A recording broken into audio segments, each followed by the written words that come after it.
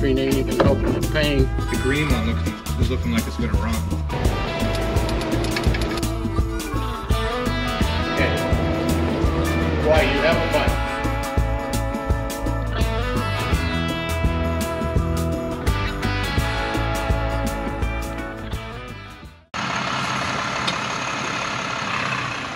It doesn't sound loud for me and Shane, but on the videos, my truck is like a drone. So we got this 47, 48. It's a 48, tank under the bed, 5-window, Thriftmaster, stainless steel window trim, really neat patina. This is the better side. I like this side because it's got this baby blue coming out. It's like a house paint. 216 under the hood. This truck ran and drove when I sold it to him, and it hasn't moved since I sold it to him. So we're gonna find out tomorrow. Definitely needs a cab corner, and then this door is not a perfect match. It's kind of strange because it matches the rear fenders, but it doesn't match the cab. I got a little rust hole here, a little overswung door. I kind of sort of own this truck. Sold it to a buddy of mine up the road, literally up the road, about 20 minutes up the road. He sold his business and moved to California. We never even did anything with the title. I've had the title for 2 years. So he said, hey, can you go get that truck? It's right where you left it, inside the warehouse. Bring it down, fix it up, try and sell it so you can get me my money back. I said, sure. That's what we're gonna do. We're gonna throw it in the shop. Joe Bates is coming in tomorrow. He's going to see if he can get this thing running. He's one of the last people to touch it. It was actually Shane's first day is when we delivered this truck. Remember doing this with the orange Ford? We delivered two in one day? Yeah. I do. It's one of your first days. Yeah, I do. One of your first filmings. Up at that little warehouse in the corner up there. I'm gonna get this unloaded. My truck's almost out of fuel, so I gotta kind of do this quickly, and then I'm gonna need this trailer all day. Yeah, I'm gonna unload this truck, go get excavator, and then tomorrow we're gonna haul a bunch of lumber, and then hopefully Wednesday, if not Thursday, we're gonna go get that big GMC cab over down in Maryland. So you gotta look at the weather. It's kind of, we had snow this morning in the mountains. It actually accumulated, and we have to drive through there. Maryland tends to get more snow than we do, so I gotta watch that. I don't wanna be trying to do anything in the snow with the big truck and trailer, but that's it. Let's get this thing off the trailer.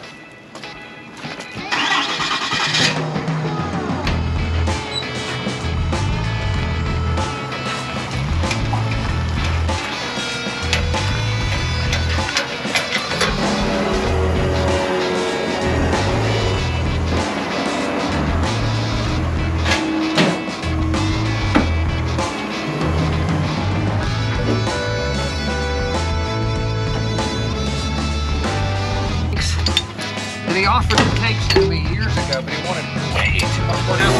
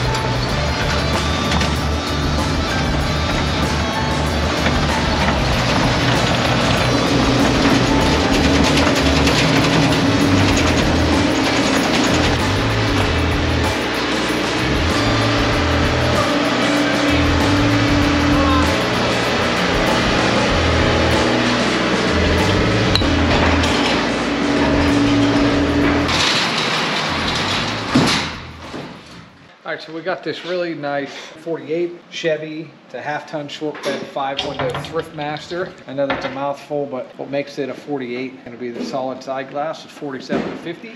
Thriftmaster means it's got all this nice stainless trim. 5-window means it's got the corner glass. And I'll show you what the real, like, obvious thing that it's a 47 or 48 is. The fuel tank's under the bed, and we don't have the gas filler in the cab. They're rare. They were only 2 years.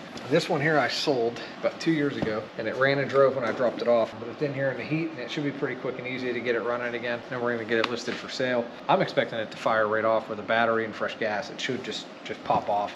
It does need another bath real quick and another sweep out. Looks like some more mice found their way into it where it was sitting. So, but this is gonna be a good truck. This will be around, we'll be asking like 8,500 bucks for this one. How much is it? And who's doing that?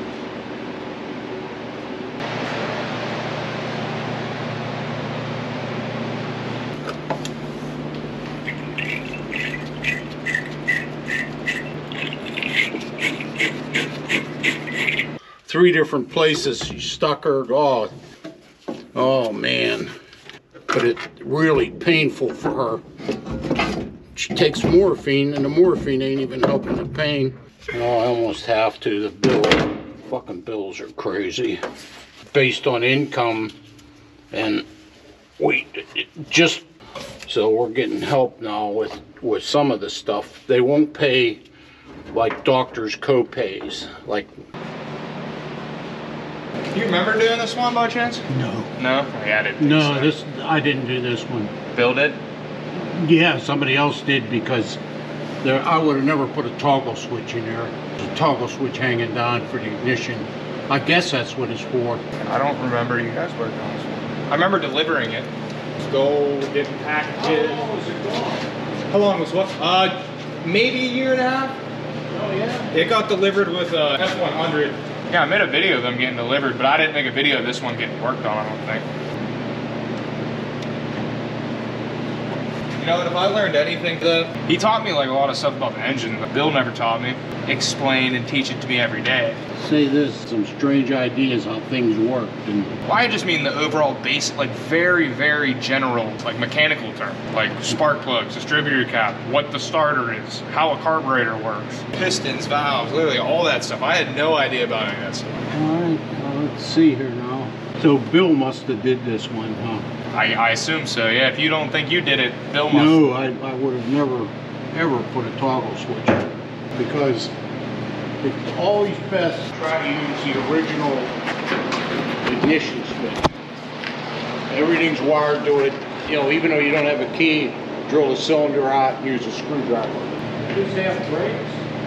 It has an e-brake, and the e-brake feels pretty strong. I don't know if it has, if the other brakes are working, like the main brakes. That e-brake worked though, because I had to release it in order for it to move. Let's see, crank test.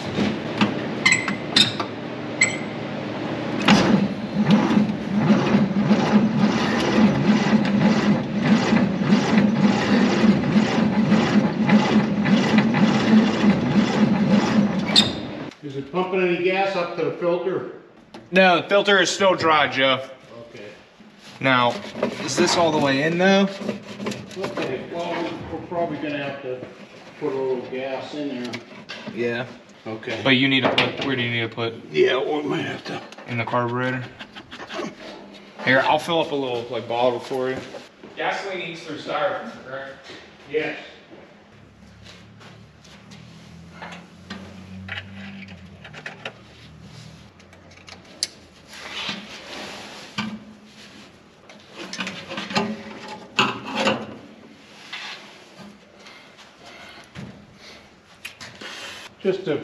Just a small amount. Yeah, I got about a quarter of a mason jar for it right now. Okay. That just, the flow thing on that gas container sucks. The one that you don't like. Yeah, that's dangerous as far as I'm concerned. Hurts my finger too.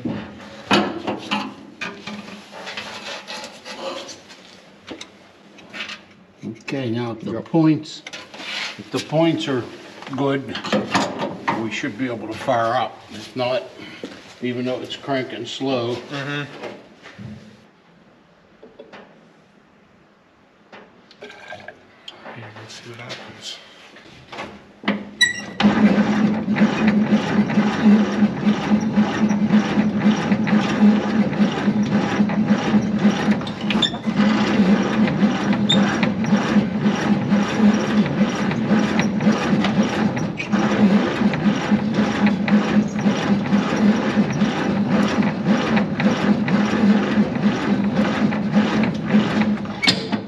There's spark coming down here from the starter. There's like a spark happening. Yeah, that would probably, it doesn't mean anything. Okay. I just didn't, it wasn't doing it the first time you were cranking it. I just noticed it the second time. No, we gotta see if we got spark here. Let me know if that wire jumps spark right there. See right here? Yep. Right. This one. Oh, that one. Yes, yeah, I see. Yeah, that should jump to that. Okay.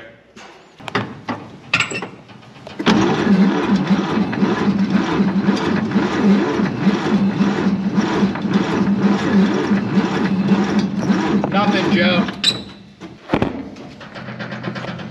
Get into cleaning the points and stuff. So just no spark overall? Yeah, that's coming right from the coil, and that should be arcing at least a ½ inch. But with nothing, you know, when we don't have anything. Hey, we'll never run without spark. Did you see your new your topside creeper? Yeah, look at that thing. That's going to come in handy. Yes, sir. Specifically bought for you. There we go. That's out of the way.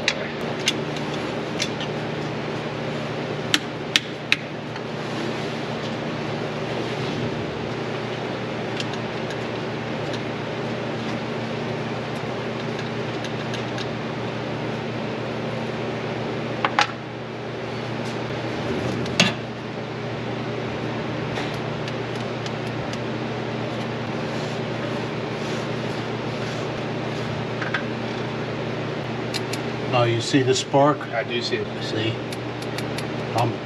I'm shorting the points out as if they were closing and opening, but they're dirty, so they're not making contact.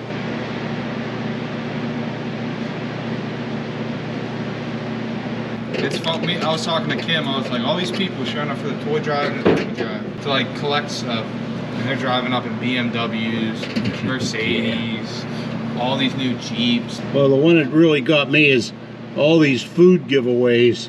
Well, that stuff's good, I feel like. Yeah, but the people that are there are the ones that don't need it. Exactly. You know? Well, that's how it is in all these cases, it seems like. On Thanksgiving, it was crazier. Did Poe go to work today, huh? Yeah. I've been calling his boss for him in the morning the last couple of days to get him to come and pick him up. I know he won't leave till he eats breakfast. We got 200 scouts showed up yesterday. The green one was looking like it's gonna run. Engine turns pretty nicely. All the stuff's on it. Didn't look like the rats really got to it.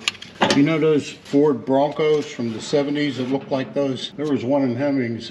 The guy was asking like $115,000 for it. And those cars, they were $1,800, $1,700 brand new. And they are a pile of junk, you know, to drive. Yeah, they're boxy, junky, hard to steer, everything bad that you could think about something. They're worse, they're 10 times worse than a Jeep. Well, the new Broncos, Sport One had like the worst crash safety rating of the year. It's ugly too, it's horrible. It looks like one of those Kia cube covers.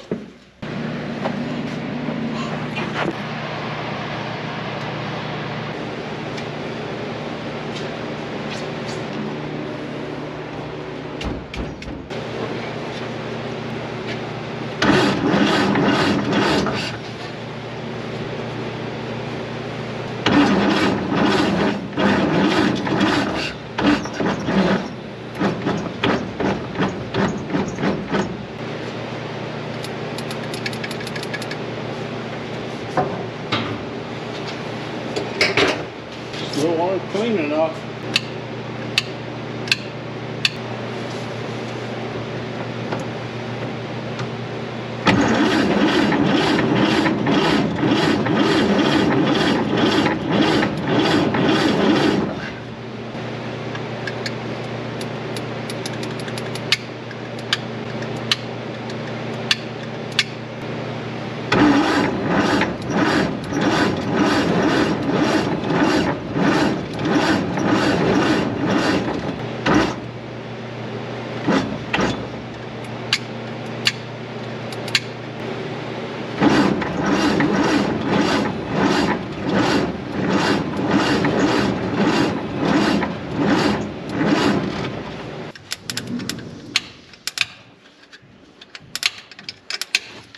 No, I'm gonna have to clean them some more.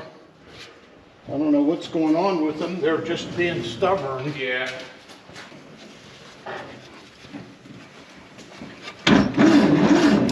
There you go.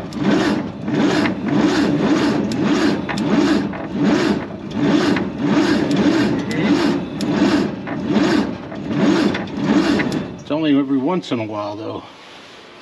It should bark every time. You know, a steady. There we go, try that.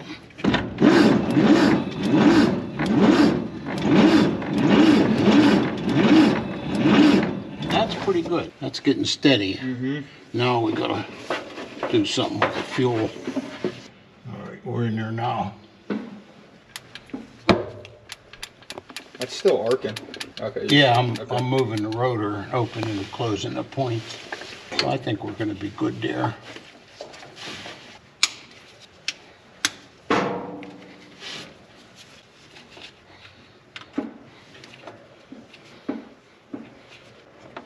Okay, now we'll give her another shot of gas and see.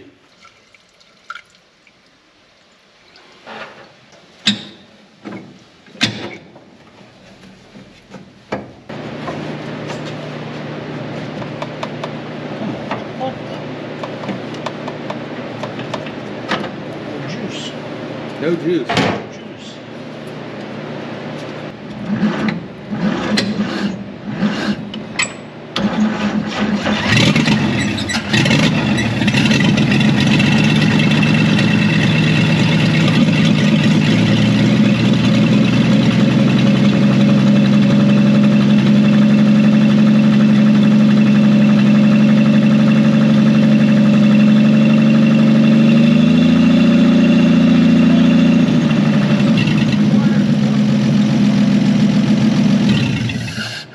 Dude, this shit was all turning red. I don't know, I've never seen it happen before. That's the only reason why I said something. Okay. Well, that's probably because I got it on a 12-volt battery. Glad you're here watching it. All right, though. It sounds nice, though. No leaks. Yeah, and you know, something else you want to remember, these never fill all the way. There's always an air pocket, something to keep in mind. Like you say, oh, it's not full gas. No, it never is. Okay, now we need a good 6-volt battery. We're gonna try to get this to see if it'll fire on this one. We're gonna see if it'll fire on a 6-volt.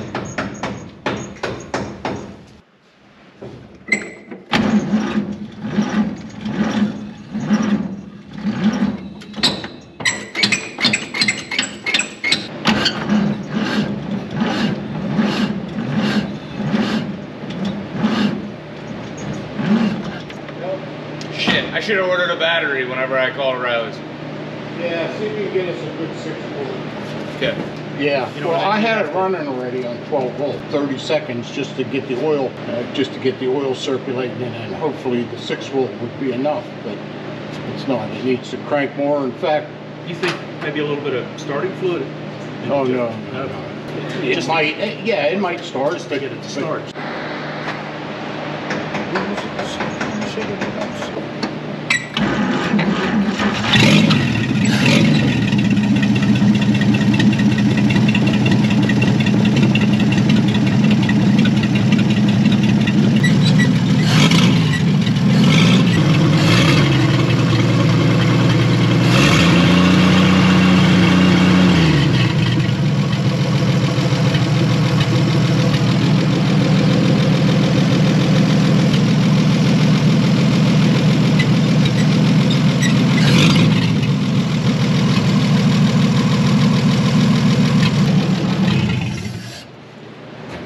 Sounds good, Joe. That's a nice idle to it. Yeah, it's not bad. But then he sold all his stuff over here. It was still literally in the building, in the same exact spot where we dropped it off 2 years ago. Now this is empty, so what do we want to do here? Oh, it's gonna sit up in the yard, so I'd probably, toss antifreeze in it? Dump some antifreeze in it and see what happens. Okay. A mix, a 50-50 Definitely mix. not long. I always dump mix in it. Yeah. If it starts to leak somewhere, okay, stop. No, you're right. It's got a a replacement plug. So I'm guessing when Bill finishes it, he put water in it. So let's do that. Okay. Not that it has to be pristine for a... Right, even used is okay. Yeah. Should I put the whole thing in? Yeah, dump the whole thing, as long as it doesn't. Is it leaking anywhere? Can you see if it's leaking? Is that not gonna, we're not gonna be able to tell until we start it type of deal? There's something draining out down there. Is that the drain, is that the It's overflow? leaking, it's leaking. No, is that the overflow or is that... I don't know, but I see it down there. I can't tell if it's the overflow. See the rubber hose? Oh yeah. If you pour too much in it, sometimes That could have happened because it's actually really full. Okay, that's great. I look down there, is that from the overflow? It looks like it. Yep. Okay, cool. Yep, yeah. You're full up Yep. then. Okay, Good now call. what's gonna happen when you run this, it's gonna come out of there too. Okay. Because this is gonna expand, but that's good. There's a hole in the radiator. See it? Yep, yep, that's a problem. Okay, chugging right out of there. Yes, it is. Well, I don't think he's gonna wanna do anything with it. As long as we got antifreeze in there, we're good.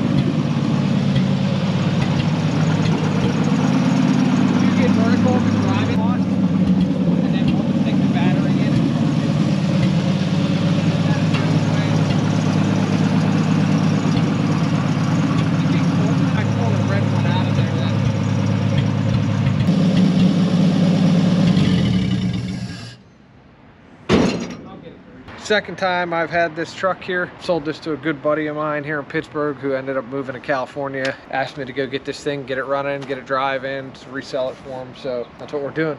Got it running, got it driving. Didn't really need anything.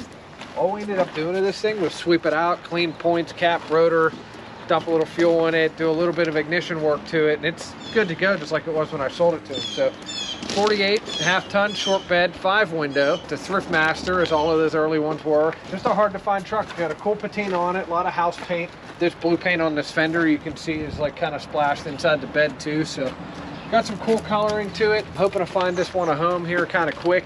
It's a good, you know, probably the most popular Chevy truck they ever made besides the 55-9. This is the advanced design. This is ultra popular. They've been hot rodding these trucks since the beginning of time. Everybody knows me for my advanced design trucks. It's what's on our logo.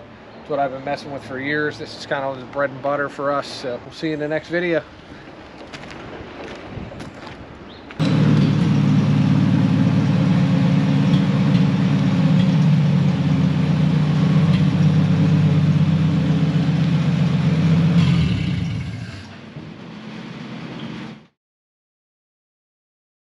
Hey, thanks for watching our video. We really appreciate it. I hope you enjoyed it. If you have cars like these in your garage, if you have a fastback Mustang or convertible Impala, a nice original paint pickup truck or an old cab over truck, and you want to sell it, I'd love to try and put a deal together with you. You can get a hold of me at 412-335-6100. We pay excellent prices. We pay finder's fees. You know, it's no secret. We do make a little money on the YouTube videos, so that allows me to pay, you know, sometimes market value or really good prices for these cars. We'd love to come out and drag it out of your barn. We'd love to film it. We'd love for you to be a part of that whole process. So if you have an original paint or an original old fastback Mustang that needs work, like these ones I have on my trailer, or if you have an old pickup, or again, a convertible Impala, cab over truck, whether it doesn't matter where you are, we buy nationwide here in the United States, all the way as far as California. I've had stuff, New Mexico, Arizona, Oregon, Washington, high desert stuff we love. So, or if you're in the East Coast and it's a rusty Mustang or a rusty convertible Impala, that is fine. We typically don't buy many trucks on the East Coast, but I buy a lot of cars on the East Coast. If you have cab over parts also, especially for these early Fords, I'd be interested in that. It never hurts to send me an email or a text.